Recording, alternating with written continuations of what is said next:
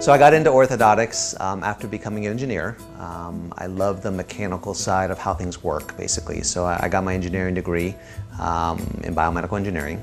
And coming out of that, I said, you know what, I really want to work with people. And I want to make a difference in people's lives. So I decided to go to dental school and orthodontic school. My biggest pleasure every day is seeing the kids and what kind of difference we can make in people's lives. You come in with crooked teeth and rotated teeth and not confident to smile at school, or your child's being made fun of at school, and at the end of the day you got this nice beautiful smile.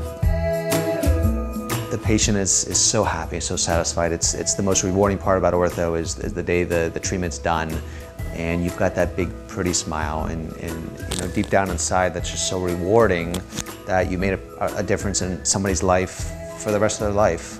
It just changes sometimes their whole attitude and their whole personality, and it's just amazing to watch.